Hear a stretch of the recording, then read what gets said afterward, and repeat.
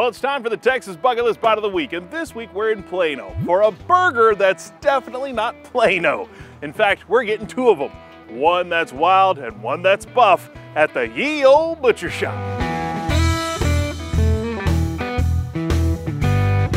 On the north side of the sprawling massive metroplex, you'll find Plano in plain sight. And just 2 blocks from the middle of downtown sits a small meat market, simply known as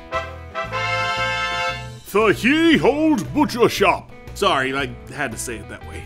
I love Ye Olde Butcher Shop. It sounds so, like I feel like this needs to be a tavern too. Very old English, you know? Yeah, no beer here though. Jeff Sparks is a Renaissance man when it comes to meat, and he got his start at this butcher shop back when he was still in high school. Now, what made you walk in here in 1979 and get a job? I come in here in ag co-op, you know, where you work half a day and go to school half a day. Whenever I started cutting meat, I wanted to be a butcher, so it's a lot of fun. Former owner Mr. Bob Gideons gave the Greenhorn a shot at being the big slicer in the store and sold it to Jeff in 1986. 5 years later, Jeff had an epiphany while packing meat. Why not cook this stuff? We already have the meat here, we might as well make the food. Yeah, we always wanted to, you know, start smoking meat and making hamburgers, making sausage. We started making our own sausage, and yeah, people liked it. But their biggest draw? The burgers. During lunchtime, we do sell a lot of burgers. It wasn't long till Jeff enlisted the help of his boy Joshua, and together, this father and son duo have teamed up to make massive hamburgers the people of Plano have never peered at prior. Someone had told me, you want a good burger? Ye Olde Butcher Shop, and they didn't lie to me. It's good, so I'll come back. The food's really great. I don't know, it just has a different taste to it. We headed to the back with Joshua, but as we got ready to bring home the bacon, we couldn't help but overhear Jeff taking orders. All right, you'll be looking at number 36. All right. 36. Hey. Buffalo, all the way. Cheese with cheese. Yep. Fries or tots or onion rings. When did we get to the auction? I'm not as fast yet, but I'm close enough. Fries or tots or onion rings. That's part of his stick. He likes to do that. He's part of the attraction of coming to this place is listening to him, you know, call out, taking your orders. When I order burgers, I have to stop him in the middle. He does the lettuce, tomato, and pickle thing so fast, I just have to say, no, I'll get it my way. We're about to get 2 burgers our way, because the Ye Olde Butcher Shop is known for the Buffalo Burger and the Wild Hog. It's a ground pork patty. It's got some Black Forest ham on it, and it's got a couple of slices of bacon on it. It's a really good burger. Bacon on pig on top of pig on top of pig on top of pig on pig. Yeah, a lot of pig there. As for the Buffalo Burger, that is the mainstay here, and it's been around since 1993. Dallas Cowboys were playing the Buffalo Bills, and so we started making Buffalo burgers. That's funny. So it all started with the Super Bowl. The Super Bowl. We were eating buffalo. Joshua doesn't waste any time throwing both burgers on the grill. So what are we starting with? We're going to start with the buffalo and the pig, and I'm going to work right to left on the grill because that's how it's always tied. So. All right, let's throw it on there. So the buffalo patty is how big? The buffalo, they're almost a half pound. Half pound? Yep, pretty close. What is going on in that pig patty? I see all sorts of stuff in there. Oh yeah, it's got bell peppers, red, yellow, and green bell peppers, and we throw some garlic in it too. Oh man, it is good. The buns are toasted. Oh yeah, we got to butter the buns. Of course, these are brochet buns that come from a company down in Dallas that we get our buns from. I never know what to call it, brioche or brochet or? I don't know. I just know they're better. And the meat press, it's better too. You can't be a burger joint without having a Texas burger press. No, you can't.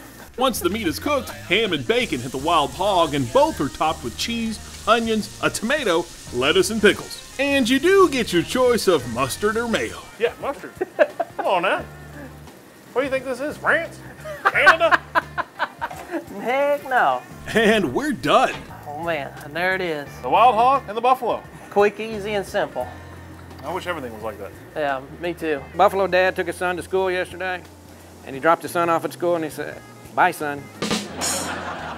Hey-o. Boom. Well, here we are with a Texas bucket list twofer. A buffalo burger and a wild hog burger. What do we start with? We'll go with the regular, the buff, something that's available every day here at the Ye Olde Butcher Shop. And just look at that brioche bun glowing in the sunlight. The burger that put the Ye Olde Butcher Shop on the map. Well, let's go running with the buffalo. It didn't take long to figure out that I hit the jackpot. Buffalo! That meat is so good. It just tastes fresh. Once you taste it, it's kind of hard to go back to eating beef. It's just really good stuff. On to the big pig, the wild hog. Not sure what to expect on this one, considering it's pig on top of pig on top of pig. Beautiful. Well, it's time to put the boar in the boca.